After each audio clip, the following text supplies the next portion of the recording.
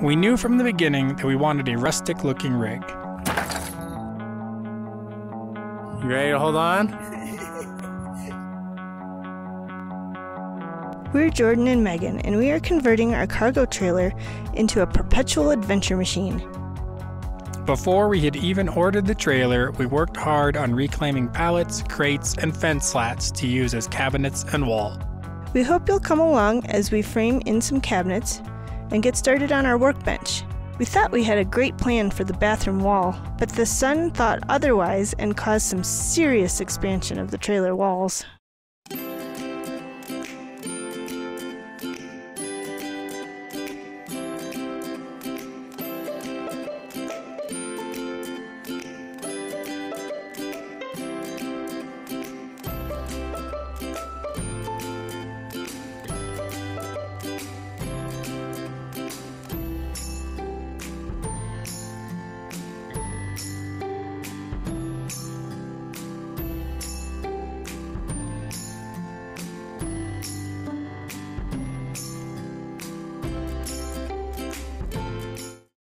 Previously on the build series, we ran our pipes, pumps, and PEX line for our plumbing. When we started testing, we ran into a few snags, but we ended up with running water. In this episode, we work on the living room shiplap, workbench, and hearth. The bathroom goes up and really transforms the space. We add supports for the shower walls and build the toilet box. We also frame in the upper and lower kitchen cabinets in the front of the trailer. A lot of work was put into making the shiplap boards. Fence slats were stripped of old paint and planed to make them thinner and weigh less.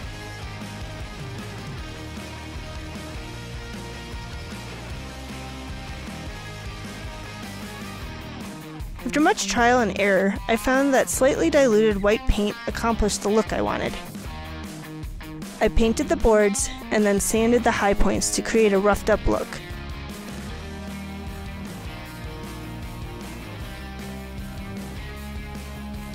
Maybe I've watched too much HGTV with my mother-in-law, but I really like the look of shiplap.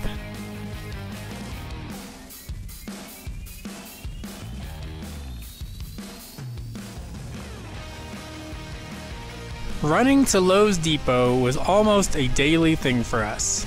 For this trip, we needed material for our bathroom walls.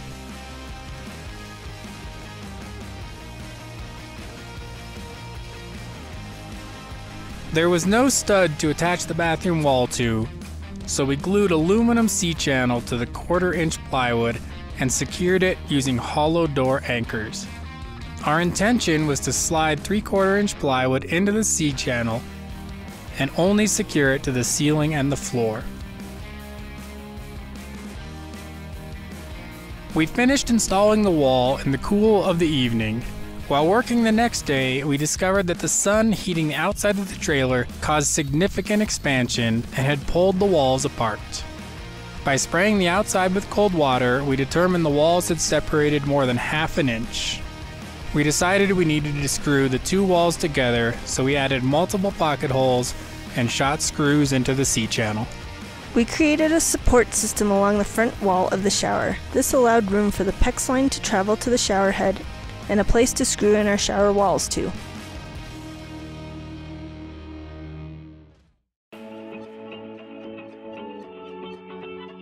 Then came kitchen cabinet framing. Just like with our floor raise, we used the scrap wood we had previously acquired. We started by adding the wall-mounted counter supports.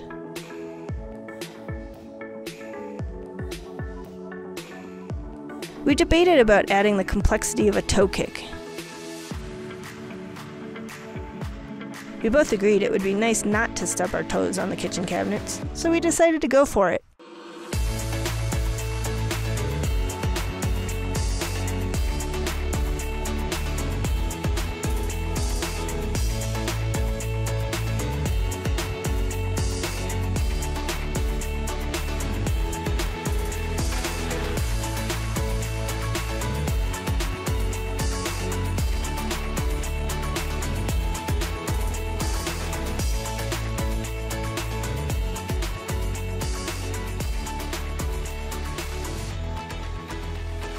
Once the toe kick was in, we could start on the rest of the framing. Typically, kitchen cabinets are made of plywood and are 36 inches tall. To save weight, we chose to build a frame to mount our cabinet doors and countertops to. This was a little more involved in that there were many individual pieces and several different angles to account for. We made the cabinets 37 inches tall to allow for a 5 cubic foot chest freezer that would roll under the countertop.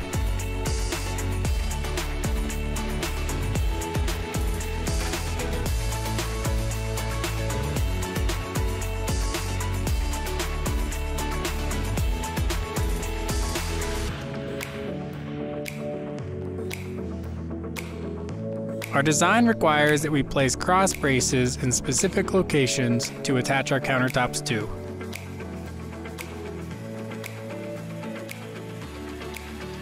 We also had to account for the sink and stovetop.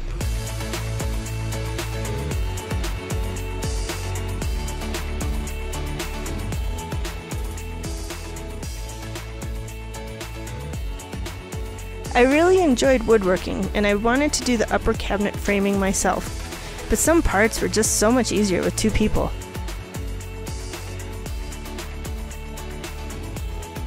Jordan jumped between helping me and working on the bathroom with Noah.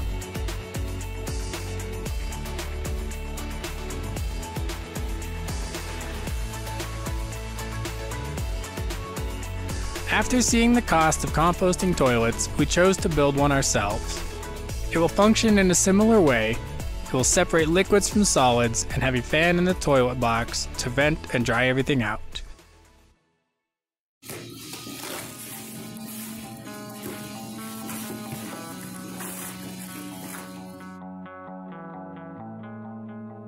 We ordered a Weepy urine separator from a British company. The instructions that came with it gave us a pretty good laugh. Once the boys were finished with the bathroom, I stained the toilet box and painted the inside of the bathroom with a mildew-resistant white paint.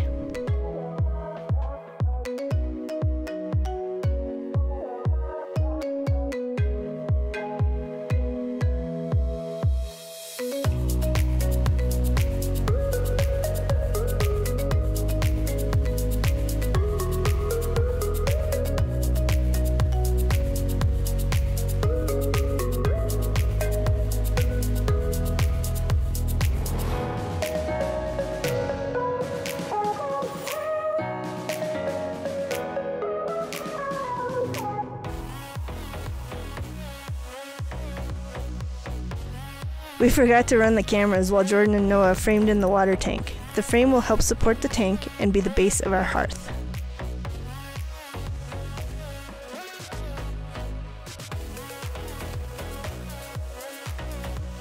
Our living room workbench will house a 3D printer, CNC tabletop mill, tooling, and materials. Since we will be operating these machines on this workbench, it will need to be built stronger than our kitchen cabinet.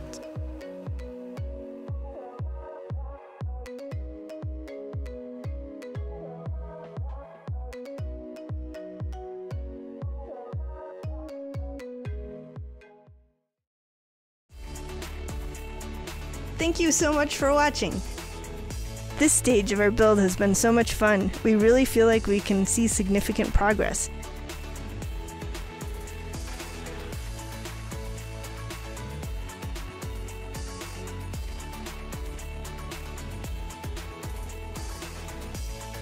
Give us a like if you are enjoying what you see, and subscribe if you haven't already.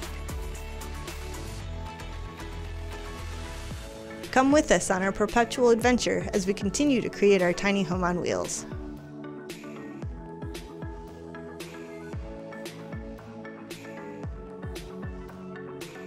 TTFN. Ta-ta for now!